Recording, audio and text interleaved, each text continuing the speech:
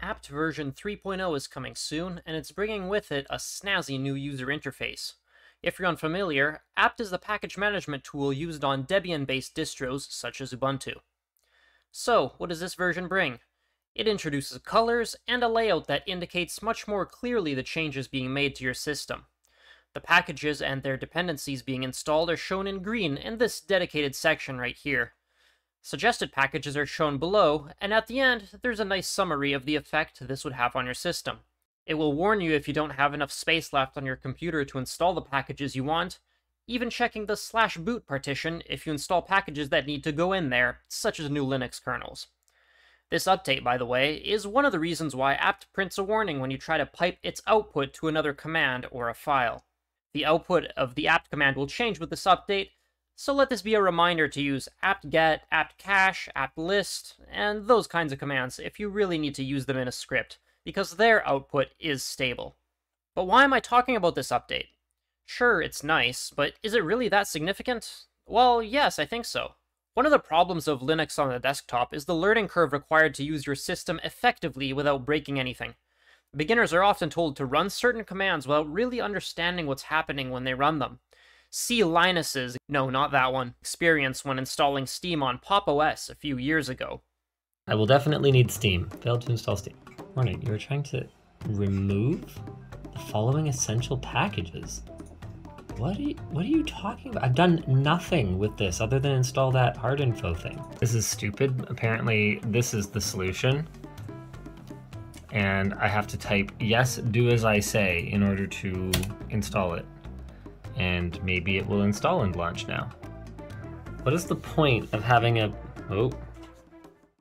He clearly thought that this output from the apt command is a normal, expected part of running it. I think that part of the reason for that is the sheer density of information presented in the old version of apt.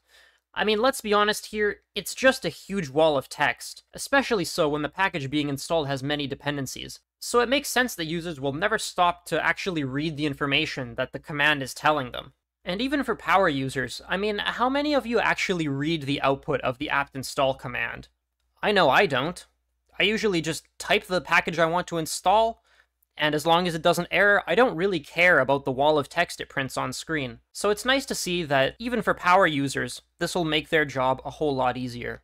Which brings me to another point about open source software and Linux on the desktop. I think the user interface just generally isn't considered that much in many open source applications. I mean, consider something like GIMP, where it has a user interface where some things are just absolutely ridiculous, like try drawing a circle in GIMP. For many open source tools, it seems like the developers consider features and stability and usability by power users specifically that already understand the flow to be the only things that matter. And for new users, well, they'll just have to get up to speed, and you know what, that's just part of the learning experience. And I think that's one of the things holding back Linux on the desktop, is that kind of attitude and the poor usability that results from it. That's why I really like to see changes like this that make it easier for the average user to understand the information being presented to them, and so they can actually learn how to use the tool on their own.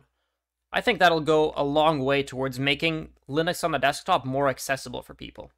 This version of apt is currently available on Debian Unstable, though it's called 2.9.0, as it's still in development and isn't ready for prime time just yet. If you're running Debian Unstable, simply updating your system, with apt itself of course, should let you use the new version. Ubuntu users will have to wait most likely until 24.10, as unfortunately it's not stable enough at this point to include in the upcoming 24.04 LTS. It might even get delayed beyond 24.10, but I think that's unlikely, as it seems to be on track. And I guess I'll do the usual YouTube thing. Are there any other tools that you think could use a UI rework like this? Let me know in the comments. Thanks for watching.